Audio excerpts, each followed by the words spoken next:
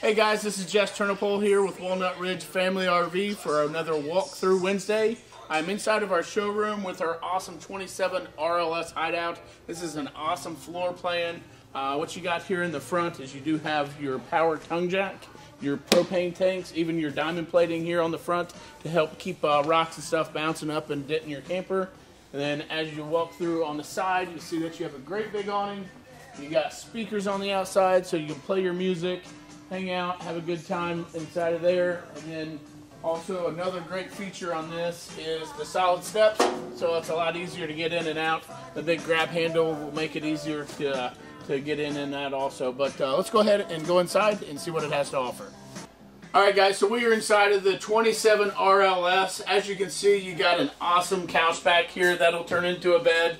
Tons of windows, and then you have your theater seats right across from the TV, the fireplace, and then you have a great big refrigerator, tons of counter space. One of the really cool things about this that a lot of people don't know unless you know that you get shown is that this has this great big pantry hidden back here.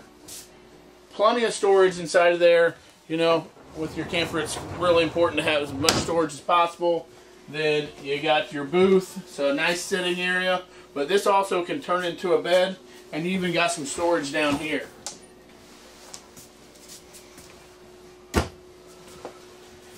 Inside of the hideouts you do have a central vac system, so you don't even have to take your vacuum with you. You can just plug into that, hook up, and clean your camper up. So let's go ahead and go into the bathroom.